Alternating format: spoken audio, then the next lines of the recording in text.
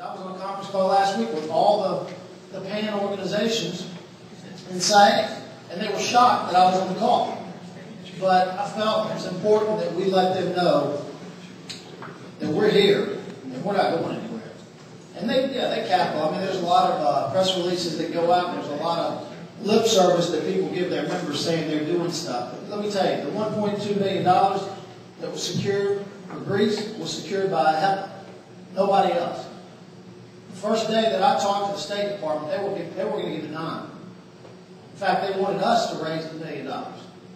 And they were going to give their stamp of approval. And I said, there's no way. We can raise $1 million, but it may take us a year. And these people need help now.